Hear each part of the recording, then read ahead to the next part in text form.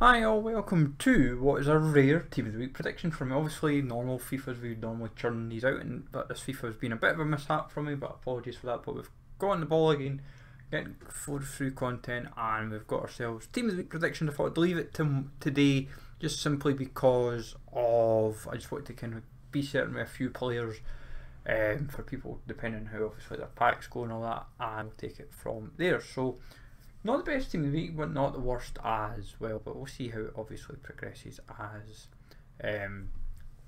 time goes, I suppose, because tonight's game may change it a little bit, but not majorly. So Antony Lopez looks like maybe the main goalie. He got 4 saves, didn't keep a clean sheet sadly, but he did get an 8 on keep, which helps his cause. So Leon obviously fighting for European positions. From there, Nacho Fernandez, one of 2 Liga defenders I suspect will feature. Got himself a goal on a clean sheet against Cadiz. Real Madrid were dominant against Cadiz. They had about 30 shots on goal. Nacho was the man who helped play a part in the breakthrough. But what may go against him slightly is his storyline card, but I highly doubt it. Like, Real Madrid's going to get an inform anyway, I feel, from the game. It's just a case of who gets the nod, and like even then, Nacho could easily be made featured Team of the Week and suddenly usurp that storyline card. EA could easily do it quite easily if they wished. El Yamik got a goal, didn't keep a clean sheet, sadly Valladolid, but he was very, very impressive. He was given a free by Marca, they raved about him, and what I've seen in the highlights, he was very impressive.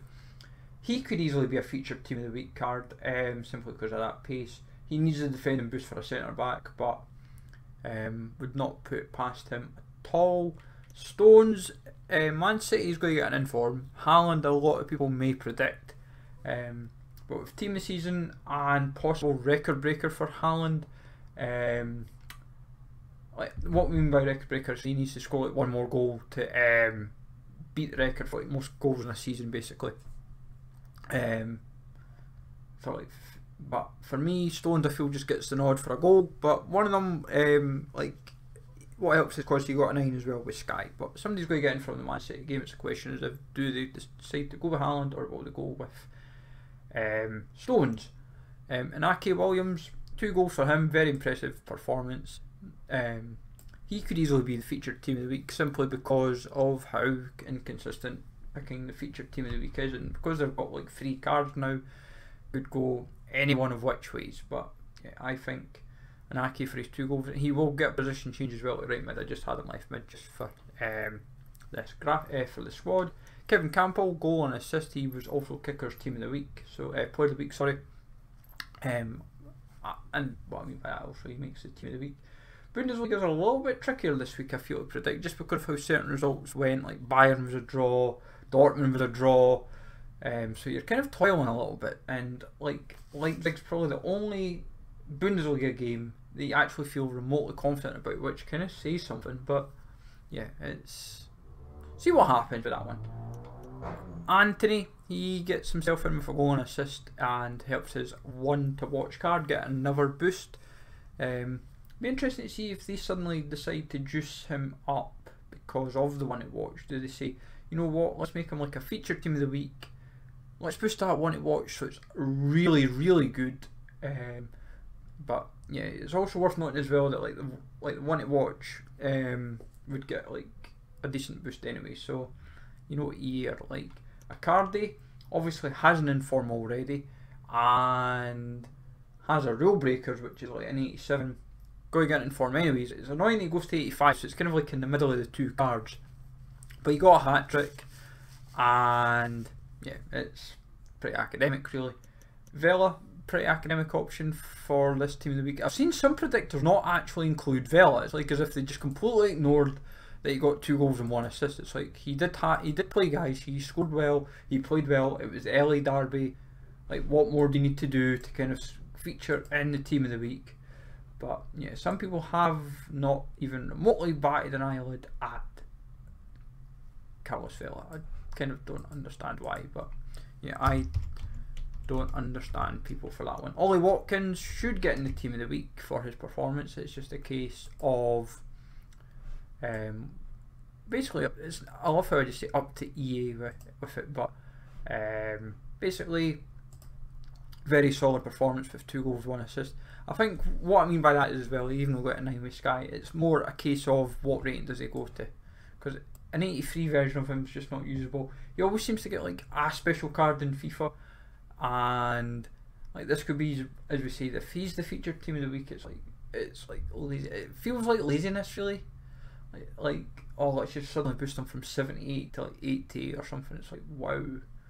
It's like not going to be the most usable, but at this stage of the game, but still a fun card nonetheless. Griezmann, Player of the Month winners, be wary if you have him, because this card could happen. He got 2 goals against Almera, Atletico, ran the show.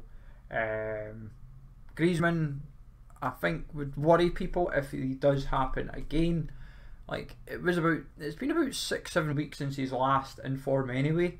Like yes, the Player of the Month is still live, but I still feel this would happen nonetheless. Subs and reserves, the Gregorio, Monza, big result. If Caldrola was a gold, I'd probably edge towards him. But Di Gregorio has an inform which helps his cause, which has already been boosted to up to an 83, so it makes this a little bit easier. He goes up to most likely an 86, well, should it anyway, known EA. But 6 saves, clean sheet, and 7.5 on Gazeta. Monza beating Inter just can't seem to win domestically just now. They seem to be alright in Europe. Gano joins the quick hat-trick club that's evident in the forward line this week, so this is going to be no hanging about on a number of cases, but we'll get through it nonetheless. Easy 2 goals club along with Doku. These guys pretty much academic in my opinion for a spot in the team of the week, so yeah, it's not too bad when you're delivering the goods and you feature in the team of the week. Like Doku could make like some people have predicted him as the featured team of the week. He needs a lot of boosts to kind of be usable, so I could kind of see why. Easy was because obviously Aloys, but would you really do the same club 2 weeks run for featured team of the week? Can't see it. Gus Till, pretty academic performance as PSV were made to work in the end against Volendam. They were comfortable and then they let them back in. Volendam worked hard, but Till got 2 goals, 1 assist, and should just comfortably make team of the week. So I think 1 goal, 2 assists, 3 goal contributions against Tottenham. They won at the death, Bournemouth, so that's what helps their case. And yeah, I would say he should make team of the week pretty comfortably. Cantwell, some predictors have him, some do not. 1 goal, 2 assists, and a 5-2 victory. I feel it happens. It's a case of, I know some people will have the odd omission in the featured team of the week, but at times you don't know who they're going to do, and I feel Cantwell gets in nonetheless. Then pretty much every member of the reserves this week is part of the hat-trick club. Pellegrino, Wancic, Jack Marriott, Connor Chaplin and Ben Hardson, all members of the hat-trick club.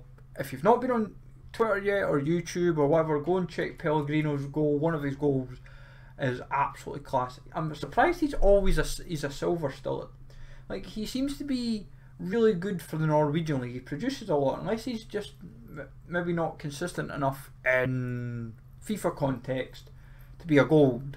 But if you're a Bros Pack fan, Ben Hardson is your man. But yeah, all 5 of these, I will admit though, between Marriott and Chaplin, because they're both EFL 1 may get the omission, if that was to be the case, it would probably go to Marriott being the omission, and I'll tell you why. Because he's a his position for the game is a striker. Connor Chaplin was cam. That's the only reason why they may do it, and then they may fall to somebody else.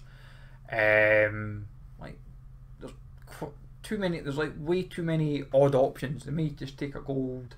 That's when Cantwell, for example, would take that spot, because it's worth noting there's a lot of silvers in the team of the week this week if you break it down, because you've got Di Gregorio's a silver, base silver, Gano's a base silver, Cantwell's a base silver.